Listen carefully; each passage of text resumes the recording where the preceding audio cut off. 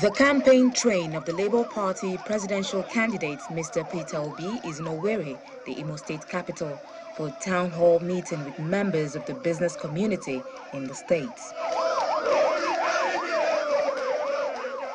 But before his interface with them, he seizes the opportunity to visit some major markets in the state to woo those doing business there. From Alaba Spare Parts Market to Boshishi Timber Market, as well as the Relief Food Market, traders in their numbers troop out to receive Mr. Obi and his team.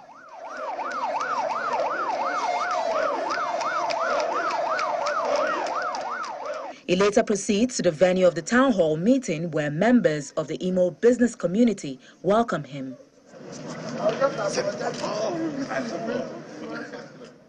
In his address to the people, the Labour Party flag bearer promises to provide purposeful leadership in addition to tackling corruption if elected president. Our commitment is total, and you will see it happen in Nigeria. If by the time of the 25th you go there, vote for LP, stay there, at least one thing is clear, it's right PDP. That the umbrella elite. Yeah, so you try to prove a solution to poverty. I want you to vote for human beings. You can't go wrong. That symbol is unique. We want to care for human beings. We don't want any of the signage of broom. We want to use broom to sweep.